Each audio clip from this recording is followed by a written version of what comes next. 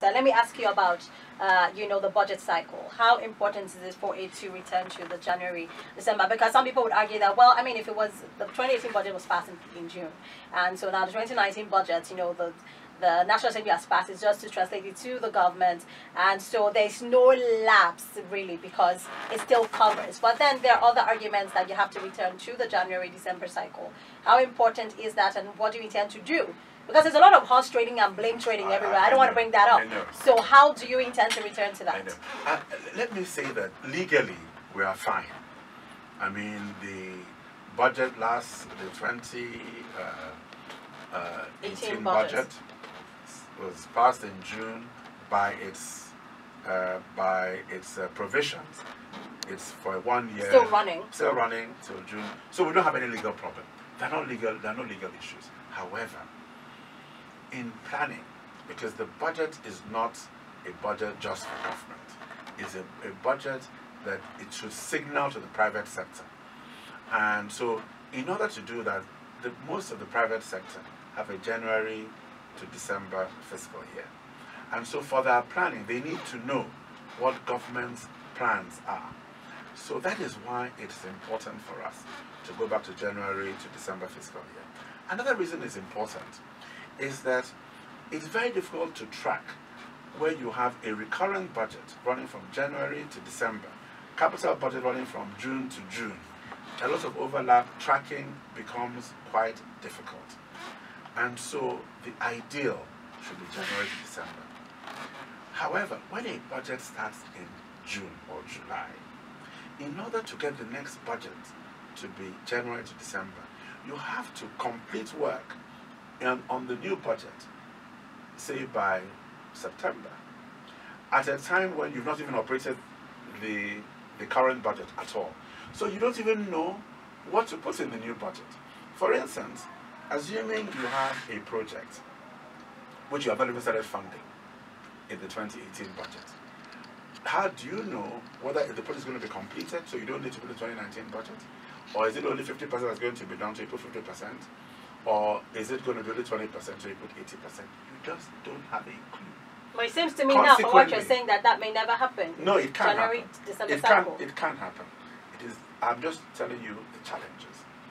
In order for it to happen, the two sides, the executive and the National Assembly, have to sit down and work it out and say, we're going to make a number of assumptions here.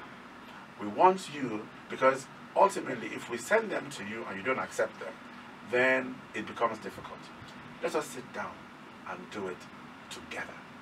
In order for that to happen, the chemistry between the executive and the legislature has to be right. Unfortunately, because of the nature of the way the leadership emerged in 2015, in both the Senate and the House, that chemistry was never fully achieved. Because what you need is a situation where the executive and the leadership sit down together as one group with one common purpose and say, we must achieve it.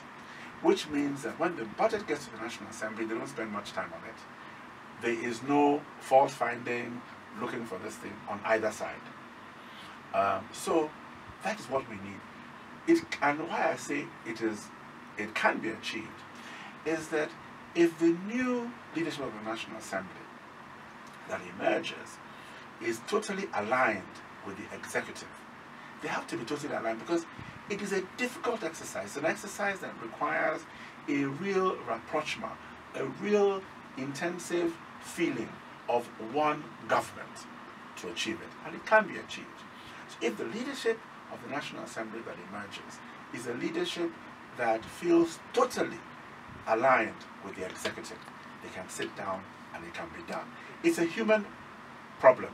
That is all it is. It's a human problem, and it can be done. Yes. And I feel that if that would happen, they will sit down and they say, you know what, let's do it. And then once you do it the first time, you get it back.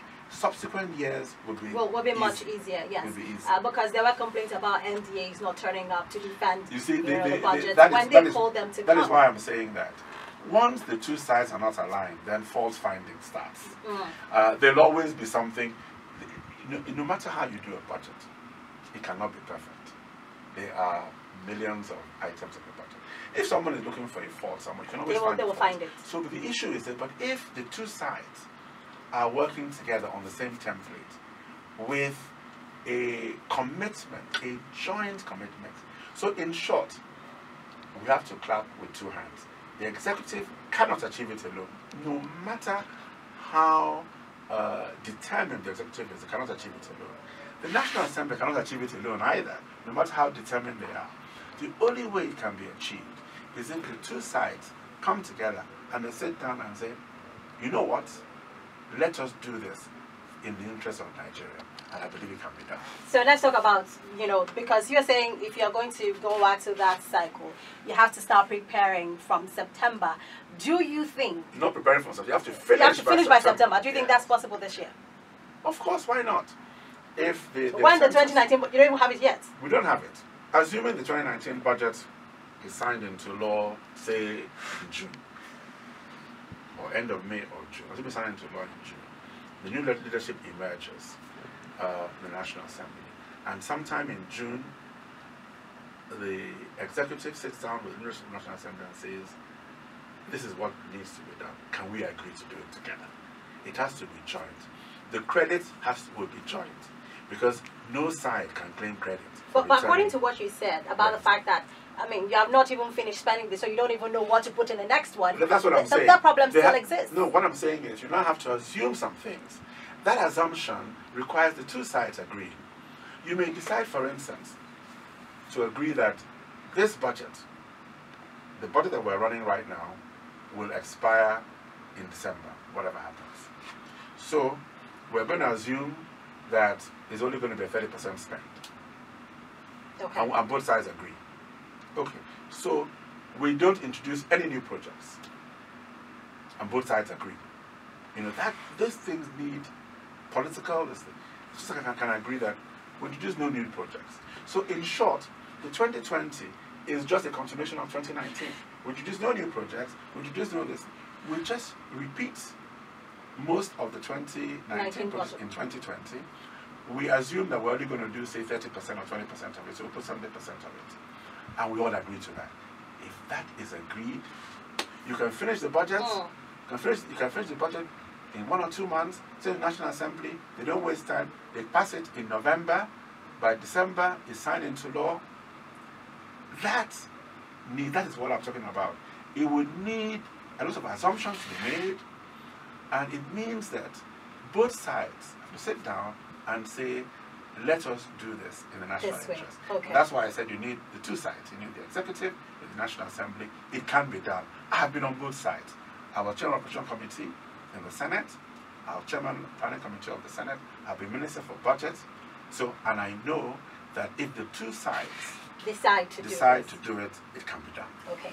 Quickly, one last question. What do you think about the AFCTA? Do you see Nigeria signing anytime soon? Well, I'm not actually handling that as a ministry of investment, so I'm not on top of it. I'm not familiar with exactly, but I know that a lot of work has been done, consultation has been done, but I couldn't tell you exactly where things are. Thank you so much, Thank you. Senator Udo Udoma, for stopping by and talking to us. I wish you had the 2019 budget, then we would have had more conversations on that as well. So we'll just wait until that gets to you. But I also do know that handover is imminent, so we might not be able to talk, before that happens. But hopefully, if you, return as a minister, we would like to call on you again to come and talk about the 2019 budget. Thank you very much for having me. I have to say that I'm one of those who's very optimistic about Nigeria. We always have issues. Every country has issues. If you look at where some countries, similar to us, in the US, were 200 years ago, 100 years ago, they had the same issues. I believe our issues can be solved, and I believe that what we need to do is to concentrate on the positive and stop talking about the negatives. Thank you. Thank you so much, sir. We will return now to normal programming. Today with Classic FM 94.3 Abuja, the station that plays every song you know. Now we are